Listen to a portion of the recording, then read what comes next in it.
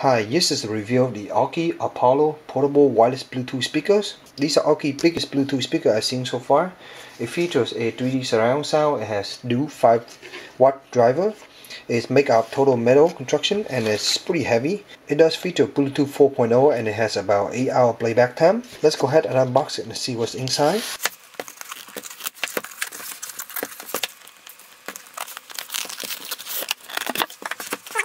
You got your big package here. Got some foam on top. You have a little Aukey piece of paper, nothing there. You have the user manual.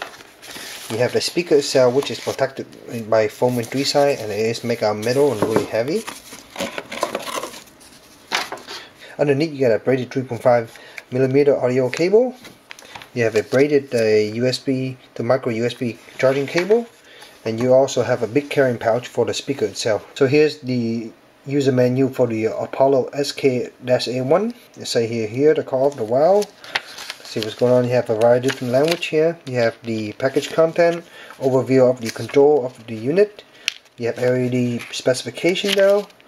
You have how to use it, how to power it up, how to pair it, 3D surround sound, and then some frequency ask question, also how to make a phone call, and some more detail here, and that's basically about it. It looks like you have an 18-month warranty from Aukey for this product. Let's take a look at the speaker itself. Here's the speaker in the package. Let's take it out. Here's the unit. It looks like it made out of metal, with this grill being also metal. Has a little bit of small little scuff mark on it. You have the Aukey logo up here. So here's the control panel. You have the on-off switch here, which is a physical mechanical switch. You have the call and hang up here. You have the plus and minus for changing volume and also changing track. He had the auxiliary input here, and then you have the micro USB charging port right here. The speaker itself feels really nice and really heavy in your hand, partly probably because of the metal construction and also the battery inside. Bottom you have these 3 big rubber feet. As you can see, all this is made out of metal and it feels really nice to the hand. It does has a little bit of rough feeling to it. So the speaker on each side, you have a basically kind of like a base port. It's not open, it's actually closed. There's a piece of metal here, but the round here is by rubber, and you can kind of see a little push. So when music's playing, it will basically balance out on each side. From the speaker is firing now this direction. And let's go ahead and turn it on and pair it with my device. Turn it on by this way. You have a little small blue LED here. And right now it's first time, so it's gonna set in pairing mode already. On my phone here I have the Aukey Apollo. Go ahead and connect to it.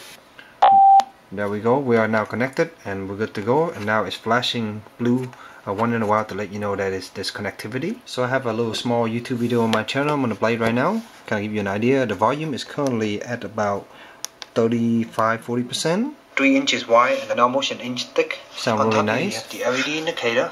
Have the Omega logo. You can pause by pressing the pause and hang up button in the middle here, and it will resume by the same button. Yeah, nothing on this side.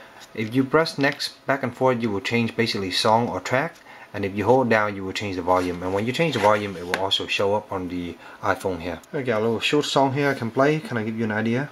Really nice bass.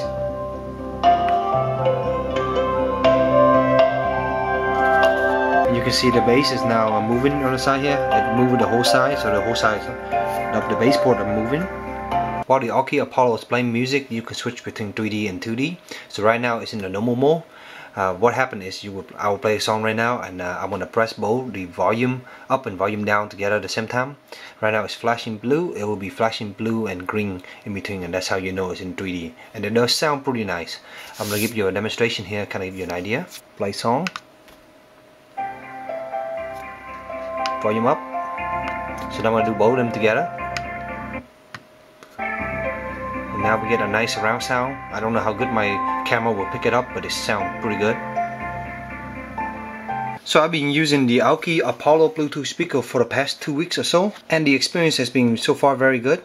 The speaker itself again has a very nice hefty feel to it. It feels pretty premium with all the metal construction around it. The sound quality is really good, and when you turn it on to the basically the simulated surround sound, it sounds kind of enveloping and give you a really nice feeling around in a small room. In my office here, the dimension is about 12 feet by 15 feet. The sound basically fills this whole room and it sounds really nice. There is one thing I do notice that because of the hot on off switch here, if one time what happened is I turned it on and then I had power, but then later my phone went out of range. It basically didn't go to sleep. It stayed on to the blinking mode forever, and after about 2 days the battery actually died.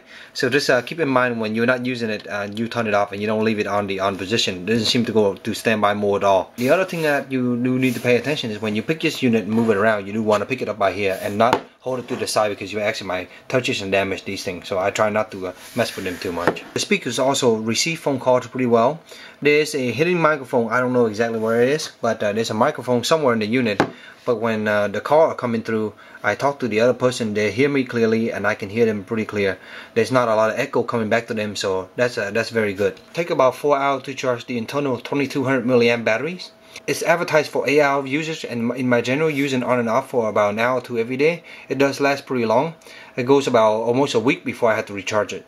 So I hope my short little review helped you in your purchase decision, and if you have any questions, please let me know in the comment below, and as always, stay tuned for future review. Thank you.